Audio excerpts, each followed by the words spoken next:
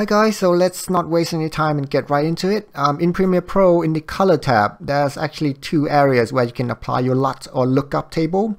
So obviously you can apply it in the Basic Correction tab right here, or you can apply it in the Creative tab right here also. Now there is actually a difference between applying it here in the Creative tab and here in the Basic Correction tab. And usually it's probably better to apply it in the Creative tab. And we're going to see why. So for demonstration purposes, let's apply a LUT in the Basic Correction tab. So I'm just going to apply some LUT here, maybe just this one, just for demonstration purposes. And obviously when we apply a LUT, sometimes it might increase the contrast of our image or make our image brighter or darker.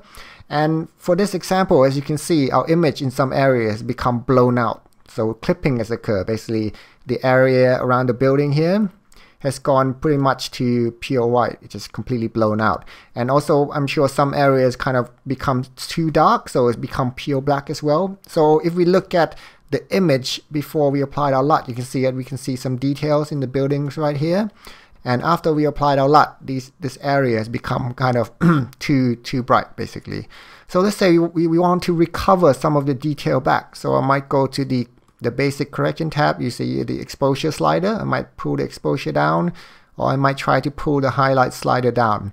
Now as you can see, no matter how much I try to pull the exposure back and make the image darker, the details that's lost is basically you cannot recover it back anymore, or it will be very, very difficult to recover it back.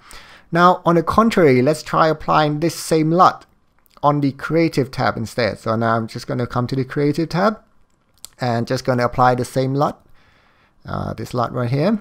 And again, our image is blown out, right? But this time, if we go back to the Basic Correction and pull back on the exposure, you can see that the details that are lost is much more easily, or basically is recoverable. Whereas if you apply your LUT in the Basic Correction and you try to pull, the exposure down or whatever to recover the details, it's pretty much impossible. So anyone who has used LUTs in DaVinci Resolve might also be familiar with this issue, but basically when you're using a LUT, any information that's lost in the image pretty much cannot be recovered back. So if your LUT made some part of your image start to clip, turn into pure white, just become overexposed, or maybe some darker areas become super dark and just become pure black, you pretty much cannot recover any of those information back afterwards. So basically what's happening in Premiere Pro is, because if you apply your LUT in the Basic Correction here, you're basically applying the LUT first. So once the information is lost, you cannot basically try to recover it afterwards with these sliders anymore. Because in the Premiere Pro, basically all the effects are applied in order from top to bottom. So we will apply the LUT first, then you can apply these correction afterwards, and then afterwards it will start to look down to these creative effects and then apply them in order.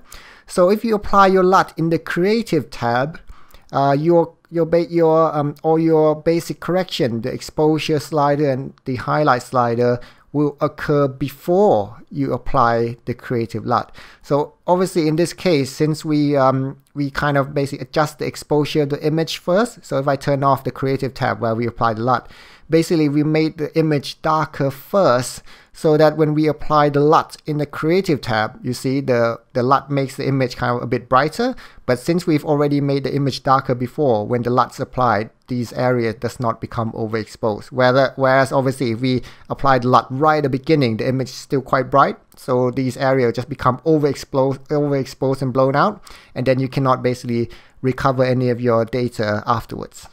So this is why I think applying a LUT in the Creative tab is better, probably better than applying a LUT in the Basic Correction tab. Now some of you might be wondering, why does Premiere Pro give you the option to apply the LUT in two different places? Why not just have one? Well, it actually kind of makes sense if you think about it in terms of workflow. So obviously if you film your footage in some sort of log profile, maybe Sony S-Log or Panasonic V-Log, you might want to first convert your log images, which I'm sure everyone has seen by now. It's like really low saturation and very low contrast look. And you might want to convert those log images into a normal looking image first. So let's say if you film with Sony S-Log 3, you might use a LUT to convert the Sony S-Log 3 into a Rec. 709, basically a normal looking image.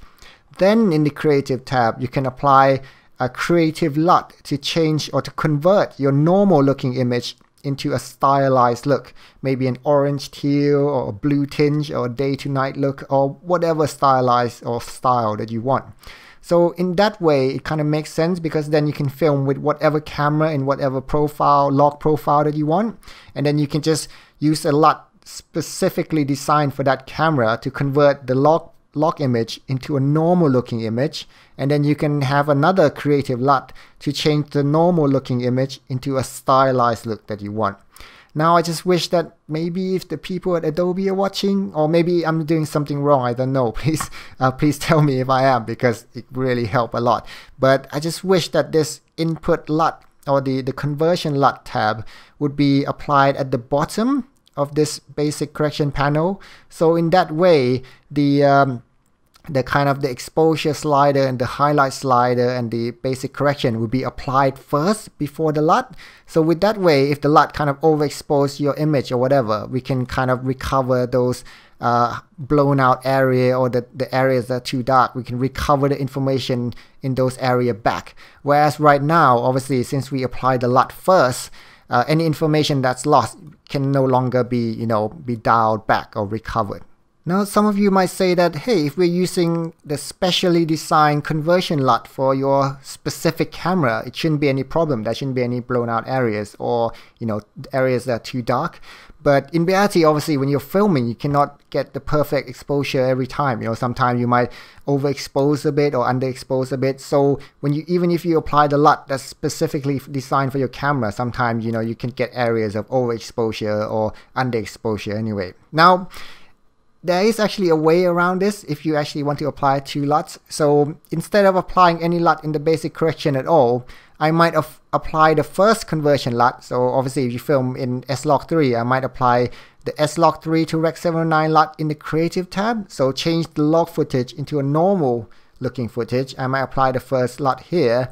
And then if I want to apply a second LUT, a creative LUT, to make my image, let's say, look a certain way, I might apply another Lumetri color effect. So I just go to the effects tab, search Lumetri, and maybe Lumetri color. There you go. And I'll just put a second Lumetri color effect onto my footage. And in the second Lumetri tab, then again, now I can put another LUT on. So obviously I'll have 2 different Lumetri effect on the same clip. The first one to apply the conversion LUT, to change my log image into a normal looking image. And then in the second one, then I'll apply my creative look. In this way, I can still recover any information that I need because both my LUTs are applied in the creative tab. So I can obviously recover any information before the LUT is applied. Okay, well, I hope it was useful for anyone wondering if there's a difference between applying a LUT in the creative tab and in the basic correction tab. So hopefully you can see the differences. And that's pretty much it for today, I guess. Well, bye.